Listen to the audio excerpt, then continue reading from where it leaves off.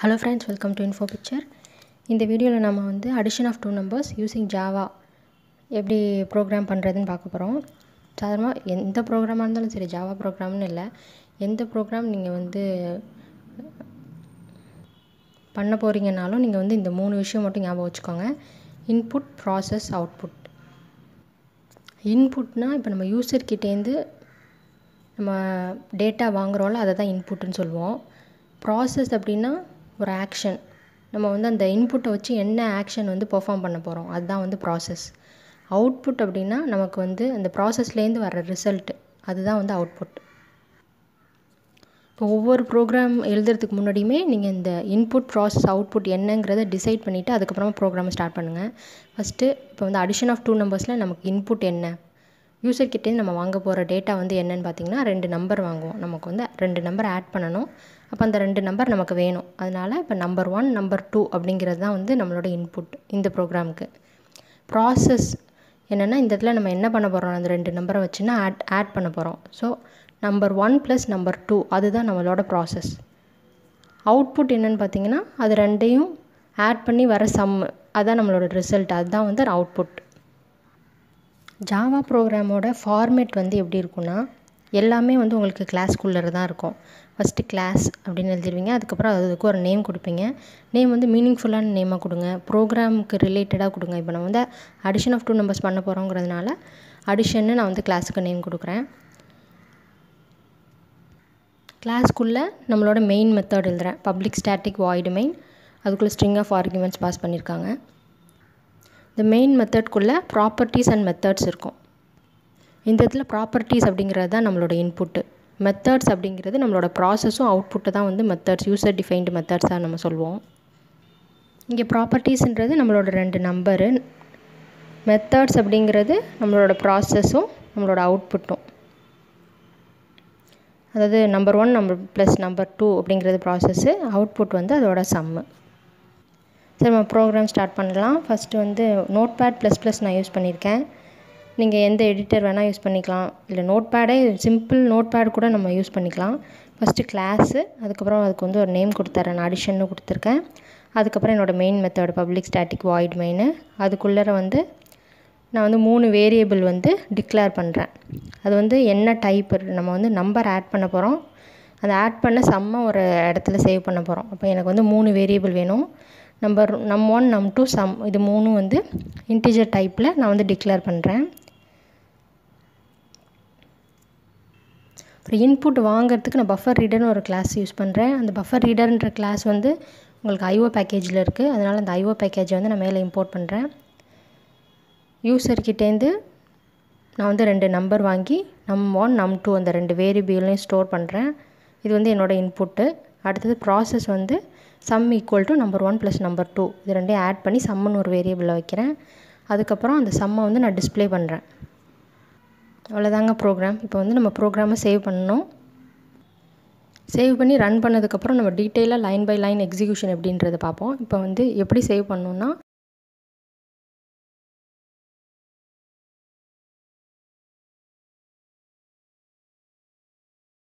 Program முடிச்சாச்சு. இப்போ வந்து நம்ம ப்ரோக்ராம் வந்து சேவ் பண்ண போகிறோம். எப்படி சேவ் பண்ண போகிறோன்னா, ஃபைல் நேம் .java, அதோட எக்ஸ்டென்ஷன் வந்து .java அப்படின்னு சொல்லி நீங்கள் வந்து அதை சேவ் பண்ணணும்.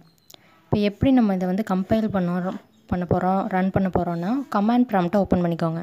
கமாண்ட் ப்ராம்ப்டை ஓப்பன் பண்ணி javac space file name .java. உங்களுக்கு எந்த எரரும் இல்லைன்னா இது வந்து கம்பைல் ஆயிரும். எரர் இருந்துச்சுன்னா எரர் காமிக்கும். நீங்கள் திரும்ப கிளியர் பண்ணிவிட்டு, எரரை வந்து கிளியர் பண்ணிட்டு சேவ் பண்ணிட்டு திரும்பி வந்து நீங்கள் கம்பைல் பண்ணணும். அடுத்தது எக்ஸிக்யூஷன் இல்லை ரன் பண்ணுறதுக்கு என்னென்னா, ஜாவா ஸ்பேஸ் உங்கள் கிளாஸ் நேம். கிளாஸ் நேமும் ஃபைல் நேமும் மோஸ்ட்லி சிமிலராகவே கொடுங்க, அப்போ தான் உங்களுக்கு வந்து கன்ஃபியூஷன் இல்லாமல் இருக்கும்.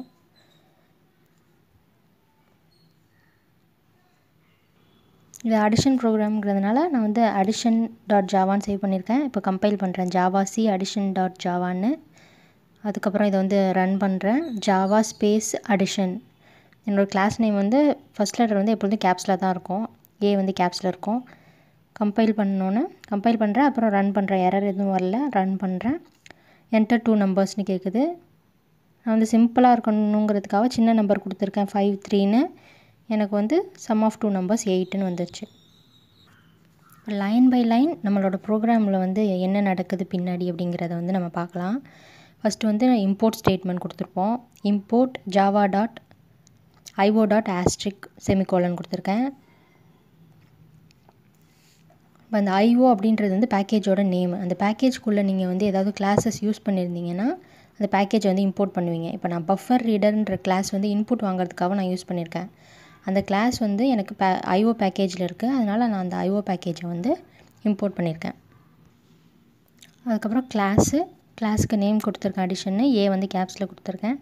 அதுக்கப்புறம் பப்ளிக் ஸ்டாட்டிக் வாய்டு மெயின் நம்மளோட வந்து main மெத்தடுக்குள்ளே string of arguments pass பண்ணியிருக்காங்க. எக்ஸப்ஷன் ஹேண்டில் பண்ணியிருக்கேன். எதுக்காக இங்கே த்ரோஸ் எக்ஸப்ஷன் கொடுக்குறேன்னா, உங்களோட ப்ரோக்ராமில் வந்து எரர் இருந்ததுன்னா அப்நார்மலாக டெர்மினேட் ஆகாமல் நார்மலாக டெர்மினேட் ஆகணும்னா நீங்கள் வந்து இந்த எக்ஸப்ஷனை வந்து மெயின் மெத்தடில் எப்பொழுதும் ஹேண்டில் பண்ணிடுங்க. இது ஒரு சின்டாக்ஸ் மாதிரியே நீங்கள் ஞாபகம் வச்சுக்கோங்க. இதில் பப்ளிக் அப்படிங்கிறது என்னென்னா, அது வந்து ஒரு ஆக்சஸ் ஸ்பெசிஃபையர். பப்ளிக்னு நம்ம வந்து மென்ஷன் பண்ணிட்டோன்னா நம்ம வந்து அவுட் சைட் த கிளாஸ் வந்து நம்மளோட வந்து மெத்தடை வந்து நம்மளால் வந்து ஆக்சஸ் பண்ண முடியும். ஸ்டாட்டிக் அப்படின்னு நீங்கள் வந்து ஒரு மெத்தடுக்கு சொல்லிட்டீங்கன்னா அதுக்கு வந்து ஆப்ஜெக்ட் க்ரியேட் பண்ணாமல் நம்ம கிளாஸ் மூலமாகவே அந்த மெத்தடை வந்து இன்வோக் பண்ண முடியும், கால் பண்ண முடியும், இல்லை யூஸ் பண்ண முடியும். வாய்டுன்றது இந்த மெத்தட் வந்து எந்த வேல்யூவும் உங்களுக்கு ரிட்டர்ன் பண்ண போகிறதில்ல, அதனால் வாய்டு. மெயின் அப்படிங்கிறது வந்து ஒரு கீவேர்டு. நம்ம வந்து ப்ரோக்ராமை எக்ஸிக்யூட் பண்ணோன்னா, அதாவது ஜாவா ஸ்பேஸ் கிளாஸ் நேம்னு சொன்னோன்னா நம்மளோட கண்ட்ரோல் வந்து ஃபஸ்ட்டு அந்த மெயின் அப்படிங்கிற வேர்டை தான் தேடும். அந்த கீவேர்ட்லேருந்து தான் அதோட கண்ட்ரோல் வந்து ஸ்டார்ட் ஆகும். அதனால் மெயின்னு கொடுத்துருக்கோம். உள்ளே பாஸ் பண்ணியிருக்க ஸ்ட்ரிங் ஆஃப் ஆர்குமெண்ட்ஸ் வந்து நம்ம கமாண்ட் லைனில் வந்து இன்புட்டை கொடுக்கறதுக்காக அது வந்து ஸ்ட்ரிங் ஆஃப் ஆர்குமெண்ட்ஸ் வந்து பாஸ் பண்ணியிருக்காங்க. அது நம்ம வந்து பின்னாடி ஒரு எக்ஸாம்பிளோட பார்க்கலாம். அதுக்கப்புறம் நான் எக்ஸப்ஷன் ஹேண்டில் பண்ணியிருக்கேன். அதுக்கப்புறம் 3 வேரியபிள் வந்து டிக்ளேர் பண்ணியிருக்கேன். num1 num2 சம்மு. இதை வந்து இன்டீஜர் டைப்பில் வந்து டிக்ளேர் பண்ணியிருக்கேன். இந்த வேரியபிள்ஸ் டிக்ளேர் பண்ணோன்னே நம்மளோட சிஸ்டம்குள்ளே என்ன ஆகும்னா, இந்த 3 வேரியபிளுக்கும் வந்து மெமரி வந்து அலோகேட் ஆகும். பாருங்கள், நான் வந்து இன்புட் அப்படின்னு ஒரு பாக்ஸ் போட்டிருக்கேன். அதாவது சிஸ்டம்குள்ளே என்ன நடக்குது இன்புட் சைடு அப்படின்றத வந்து பார்க்கலாம். ஃபஸ்ட்டு நம்பர் 1 நம்பர் 2 சம், இது 3த்துக்கும் வந்து மெமரி அலோகேட் ஆகும். ஜாவாவில் வந்து ஆட்டோமேட்டிக்காக 0ன்னு இனிஷியலைஸ் ஆயிரும் டிக்ளேர் பண்ணோன்னே நம்ம. அதுக்கு அடுத்த லைன் வந்து system டாட் அவுட் டாட் பிரிண்டலன். இது வந்து அவுட்புட்டை வந்து டிஸ்பிளே பண்ணுறதுக்கான மெத்தடு. சிஸ்டம்ன்றது கிளாஸு, அவுட்டுன்றது ஆப்ஜெக்ட்டு, பிரிண்டலன்ங்கிறது உங்களோட மெத்தடு. நீங்கள் டிஸ்பிளே பண்ணணும் அப்படின்னாலே நீங்கள் வந்து system டாட் அவுட் டாட் பிரிண்டலன்றதை வந்து ஞாபகம் வச்சுக்கோங்க. இப்போ என்டர் 2 நம்பர்ஸ் அப்படின்னு அந்த டபுள் கோட்ஸ்குள்ளே என்ன கொடுத்துருக்கோமோ அது அப்படியே ஆஸ் இட் இஸ் அவுட்புட் ஸ்க்ரீனில் உங்களுக்கு பிரிண்ட் ஆயிரும். அதுக்கப்புறம் பஃபர் ரீடர் 2 நம்பர் 5 3ன்னு நம்ம வந்து என்டர் பண்ணிடலாம். அதுக்கப்புறம் பஃபர் ரீடருக்கு வந்து ஒரு ஆப்ஜெக்ட் க்ரியேட் பண்ணியிருக்கேன் பஃபர் ரீடர் கிளாஸுக்கு. அதில் வந்து சிஸ்டம் டாட் இன் அப்படின்றது வந்து நம்ம சிஸ்டம் டாட் அவுட் வந்து எப்படி வந்து அவுட்புட்டை டிஸ்பிளே பண்ணுதோ அந்த மாதிரி சிஸ்டம் டாட் இன் அப்படிங்கிறது வந்து நீங்கள் கீபோர்டில் டைப் பண்ணுறத வந்து அதை எடுத்துகிட்டு வரும். அது வந்து இன்புட் ஸ்ட்ரீம் ரீடர் அப்படின்ற கிளாஸுக்கு பாஸ் பண்ணோம். அந்த இன்புட் ஸ்ட்ரீம் ரீடர் வந்து அதை வந்து பைட் கோடாக கன்வெர்ட் பண்ணி பஃபர் ரீடருக்குள் பாஸ் பண்ணோம். இந்த பஃபர் ரீடர் வந்து பிஆர்ன்ற ஆப்ஜெக்டில் நம்ம டைப் பண்ண இன்புட் வேல்யூஸ் வந்து வச்சுருக்கோம். அந்த பிஆர் அப்படின்ற ஆப்ஜெக்ட்லேருந்து நம்ம வந்து எப்படி ரீட் பண்ண போகிறோம் அப்படின்னா, பஃபர் ரீடரில் வந்து ஒரு மெத்தட் இருக்குது அந்த கிளாஸில், ரீட் லைன் அப்படின்னு ஒரு மெத்தட் இருக்குது. பிஆர் டாட் ரீட் லைன் அப்படின்னோன்னே அது வந்து நம்ம யூசர் டைப் பண்ணதை வந்து ரீட் பண்ணி நமக்கு வந்து ஸ்ட்ரிங்காக ரிட்டர்ன் பண்ணும். அந்த ஸ்ட்ரிங்கை வந்து நம்ம எதில் ஸ்டோர் பண்ண போகிறோன்னா ஒரு இன்டிஜர் டைப்பில் ஸ்டோர் பண்ண போகிறோங்கிறதுனால இங்கே வந்து டைப் கன்வர்ஷன் அப்படின்னு ஒன்று நடக்குது. டைப் கன்வர்ஷன்னா நம்ம வந்து ஸ்ட்ரிங்கை வந்து இன்டிஜராக கன்வெர்ட் பண்ண போகிறோம். அது பார்சின்ட் அப்படின்னு ஒரு மெத்தடு. அது வந்து இன்டிஜர் கிளாஸ்க்குள்ளே இருக்குது. அதனால் இன்டிஜர் டாட் பார்சின்ட் ஆஃப் நம்மளுக்கு வந்து கிடச்ச அந்த ஸ்ட்ரிங் வேல்யூ இதை வந்து நான் num1ல் ஸ்டோர் பண்ணுறேன். அப்போ என்னாகும், பேக் எண்டில் வந்து 0 அப்படின்றது வந்து ஓவர் ரைட் ஆகி நான் டைப் பண்ண நம்பர் வந்து அங்கே ரீப்ளேஸ் ஆகும். அதே மாதிரி பிஆர் டாட் ரீட் லைன்னு அடுத்த நெக்ஸ்ட் லைனில் நம்ம என்ன எழுதியிருந்தோமோ அதை ரீட் பண்ணி ஸ்ட்ரிங்காக கொடுக்கும். அதை வந்து நம்ம இன்டிஜராக கன்வெர்ட் பண்ணி num2ல் வைக்கிறோம். அப்போ வந்து num2ல் இருக்க 0 வந்து ஓவர் ரைட் ஆகி உங்களுக்கு நான் ரெண்டாவதாக டைப் பண்ண நம்பர் வந்து அங்கே ரீப்ளேஸ் ஆகும். அதுக்கப்புறம் sum is equal to num1 plus num2 அப்படின்னா எப்பொழுதுமே வந்து ஈக்குவல் டுக்கு அப்புறம் என்ன இருக்கோ அந்த ப்ராசஸ் தான் வந்து ஃபஸ்ட்டு வந்து ப்ராசஸ் ஆகும். இப்போ num1 ப்ளஸ் num2னா அங்கே வந்து அடிஷன் தான் வந்து ஃபஸ்ட்டு நடக்கும். அடிஷன் நடந்து அந்த இடத்துல வந்து ஒரு வேல்யூ வரும்.